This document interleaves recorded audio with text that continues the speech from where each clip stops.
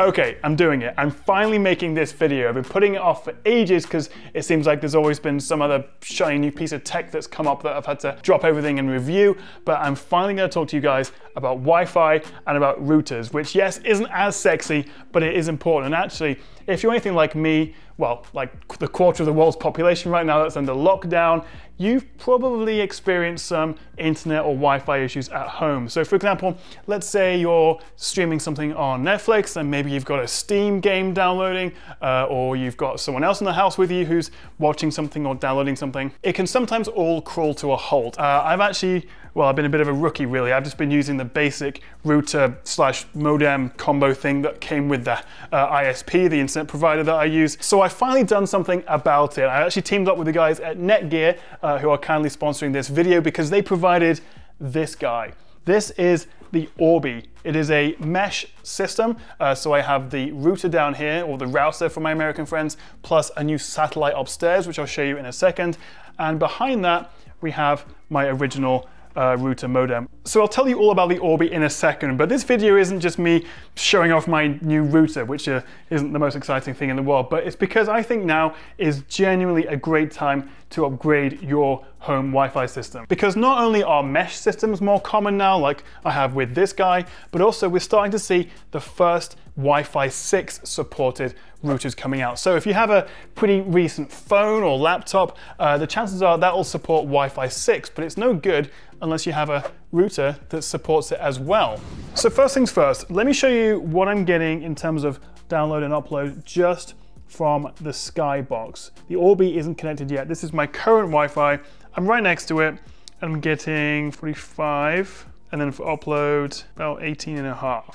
Then upstairs in my bedroom, where I do have the Orbi satellite here, but I've not hooked it up yet. I'll probably put that down there.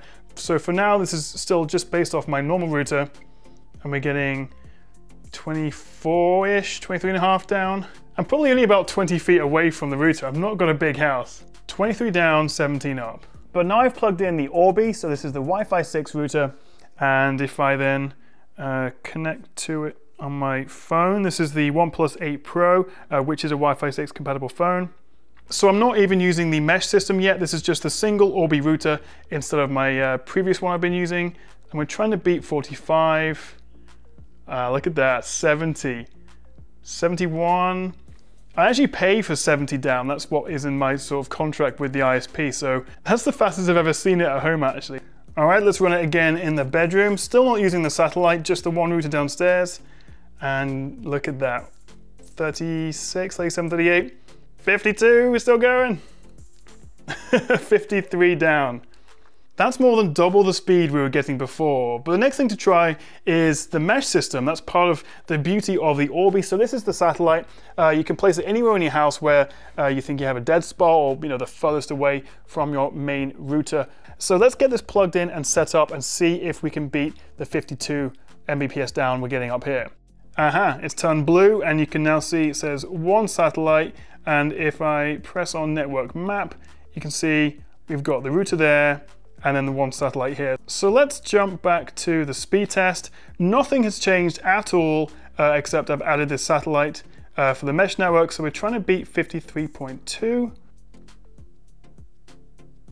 66. That's crazy, 68 up from 53. Now this is the real test, because Wi-Fi 6 isn't just about raw speeds, it's how it handles multiple devices using the internet at the same time. Does it get clogged up? Does it throttle? So these 4 phones plus this one are all hooked up to my older Wi-Fi 5 Skybox. So if I then jump over to Netflix, so let's go into a bit of Peaky Blinders. We've got a 1-hour episode here, HD episode. So if we download all 4 of those, start the timer, and then also play my YouTube stream, which is just going through my reviews playlist. Let's see how long it takes for the 4 phones to download it, and also if we get any buffering or issues with the YouTube stream here.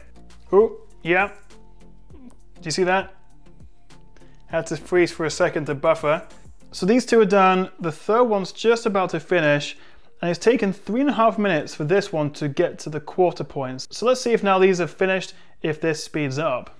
And we're done. 7 minutes, 3 seconds. But let's see if we switch to the Orbi Wi-Fi 6 router, if we can beat this. Just in case there's any caching by, removing this and re-downloading the same episode, let's go for the second episode. See if we can beat 7 minutes, 3 seconds. So boom, boom, boom, boom. Start the clock and then start the video. Let's see how we get on. 1, 2, and nearly 3, almost exactly the same time. I don't know what's up with the Samsung S20 Ultra today. It does not want to download very fast, but 3 done just before the 2.5 minute mark. Let's see how far we get with this. And we're done. Look at that. That is the exact same test, but nearly 3 minutes faster. That's about a 35 to 40% improvement in speed. While I've got them here, let's just do one quick speed test. This is running the older Wi-Fi 5 network. So you can see they're all pretty limited there. We're barely breaking 10. So we're looking at 8, 11, 14, and 7. So a peak of 14.2. Orbi, Orbi, Orbi, Orbi. Go, go, go, go.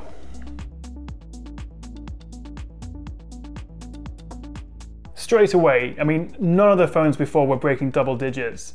19, 23, 18, 16. So we went from a high of about, 12 up to 23.4. So you can see how it's not just about pure speed with your own device. If you've got a whole family in your home, then this is going to improve everyone's life basically. We also get useful features like the Orbi app, which makes the setup incredibly straightforward and lets you manage everything you need.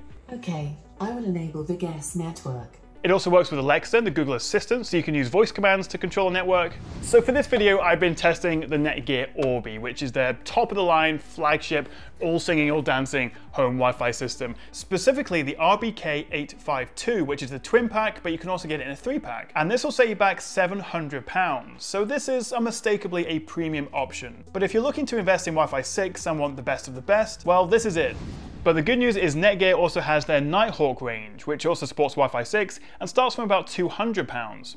So while your experience may vary, if you're already coming from a pretty good router, then you may not see quite the same upgrades. Wi-Fi 6 is a good investment. It is the new standard. It's going to make it a lot more future-proof. You're not going to have to upgrade for quite a number of years. And of course, the number of devices that we all have, from our phones, laptop, tablets, and all the IoT stuff, so like your smart fridge, your smart robot Hoover, your TV, all that stuff, the number of devices in our house is only going to grow. This can actually support over 60 devices. And so that's really where Wi-Fi 6 comes into its own, being able to support so many more devices. Let me know what you guys think of the Orbi system and also Wi-Fi 6, and if you think it's worth upgrading to a Wi-Fi 6 router system. Now let me know in the comments below. Thank you so much for watching, guys. Hit that like and subscribe button down below if you want to see more of me, and I'll catch you next time right here on the Tech Chat.